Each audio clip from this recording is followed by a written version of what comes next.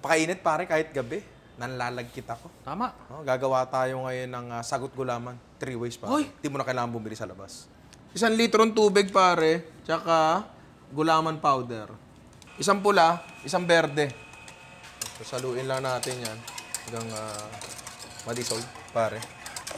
Yan, tapos pakukuluin lang natin yan. Pag kumukulo na, okay na yan pare. Sasalin natin dito sa malapad na lalagyan para lang mas mabilis siyang lumamig. Yun lang yun. Kung di ka naman nagmamadali, kahit iwan mo dyan, titigas yan. Tama. Pwede nyo ilagay na sa rep, kaso baka magalit lola nyo, baka kasi masira rep nyo. Tapat nyo na lang sa electric pan.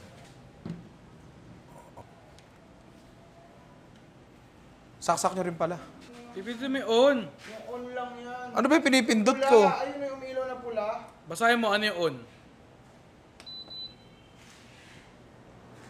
Ngayon lang kasi ako After ng gulaman, sago naman lulutuin natin, pare. Meron tayo ditong black pearls, ginagamit sa milk tea. Meron din tayo ditong normal na sago, pare. Meron yung binili namin, gawa na. Pero pwede kayong gumamit na ito, yung tuyo. Pero matagal yan eh. Pero kung paukulan nyo lang naman yan. So, lagyan natin yung lutong sago dyan. Brown sugar, pare. Mahinang apoy lang. Tapos basically, infuse lang natin to ng brown sugar flavor. Mukulong tubig, ilalagay lang natin to dyan. Mga around 10 minutes, suto na parehas yan. Okay na to, pare. Pearls natin, okay na rin yan. Tapos brown sugar din, tulad nung kanina. Pero di na kailangan lutuin. Haluin na lang yan. Arnibal naman, pare. Simple lang yan. Tubig tsaka brown sugar. Tsaka pandan, pare. Ayun lang pala yun. Oo, yun lang yun, pare. O, luto na. Hindi pa. Painitin pa natin. Medyo malabnaw yung arnibal natin. Pero kung gusto nyo na medyo malapot na arnibal, dagdagan nyo lang ng asukal. Para sa akin, pag sa sago, dapat medyo malabnaw talaga yung arnibal. Hindi tulad nung para sa taho, pare. Doon dapat malapot. So, okay na to. Palamigin lang natin. Pinipig, pare. Masarap yun. Merong berde niyan, pero dyan na lang tayo sa, sa mga balakubak. Head and shoulders, baka. Pare, pag brown na, ang ganda. Oh. Pag brown talaga. Transfer nyo agad, masusunog kasi yan. Tigas na agad, oh. Pag ganito. Lupit, pantay-pantay yun. Talaga. Pagka makapal, pwede nyong pinupinuhin lalo. Pare, ito, world's most satisfying video. So, buuin natin yan. Doon muna tayo sa unang basic na sago, pare, sago gulaman. Meron tayo ditong ice crusher or kung tawagin nila ice smash ice device, pare. Tuwing gagamit kayo ng mga ganito equipment, lagi yung tatandaan, pare, isa lang naman. Ano? Be careful, finger. Ha, tatandaan nyo lagi yan.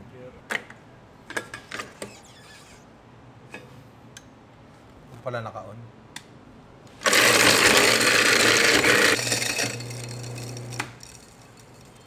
Be careful, finger. Basic sa gugulaman muna, pare. Uy! Uy!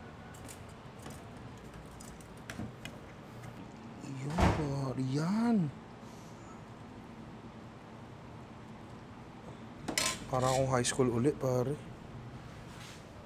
Pare, classic. Diba? Oh. Kailan ba ako huling, kumain ito? 1967. 1967? It's a different classification. So many memories, pare. Daming alaala. Ito, pare, medyo classic nung high school kami.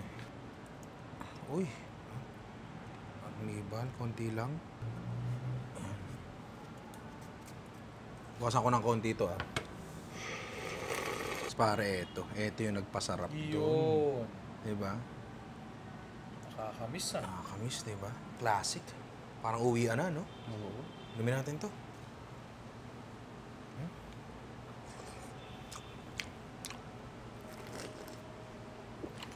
Ano mo lasa nito? Lasa ng Ragnarok. Pagkatapos nito, mga Ragnarok na tayo, diba? Shoutout nga pala sa nag-hack sa hunter ni Alvin. Si Packers, oo. Hinak mo na nga, nilagyan mo pa ng strength. Anong klaseng tao ka? Sana naging matagumpay ka sa buhay, pare. Ano ba hinak? Yung hunter nga ni Alvin, kinuha yung slotted arbalest. Oh. Tigas sa mukha, no? Ano? Sabagay, pandala ng arrows yan, pare. Eto, pare, ginumis naman. Ogas. Alvin, dapat daw pula. Hindi daw pwedeng iba. Yung arnibal. Pinaka-importante, pare. Gata. Uy. Ayun, no? Para lang Pinoy na Pinoy. Mangga. Oh, tsaka yung pinipig natin, pare. Yan. Yan. Looks good. Gusto ko nahigupin. Picture mo na. Dali. Yan ang masarap, pre, pag sa bahay lang kayo gumagawa. Diba? Pwede yung dagdagan na kung ano-ano ingredients na gusto nyo. Ng pucha. Wala na ulit gata. Dagdagan ulit natin. Yan ang maganda, pare. Kapag sa bahay lang kayo gumagawa, pwede yung dagdagan ng kahit anong gusto nyo. Tama na! Naubos yung gata. Dagdagan natin. Yan ang kagandahan, pare, kapag sa bahay ka lang gumagawa. Pwede mong dagdagan ng kahit anong gusto mo. Deja vu ah. Dormammu, I've come to bargain. Hoy! Ito tayo nung mangga, pinipig, gulaman. Uy, may everything.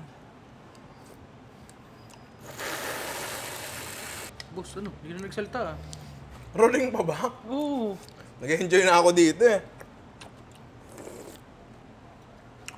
Okay naman.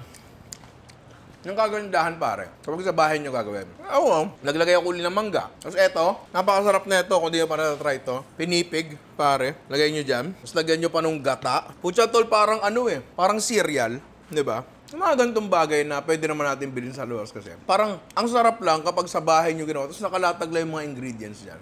Alam mo yun? Una-una, mas mura. Pangalawa, parang family bonding nyo na rin yun. Lalo ngayon pagkainit-init ng panahon, pare. Tama! Sobrang init talaga. Mainit na panahon, iinit pa ba ulo natin? Makipag-bonding naman tayo sa pamilya natin, di ba, pare? Kaya magpa-swimming ka na sa amin.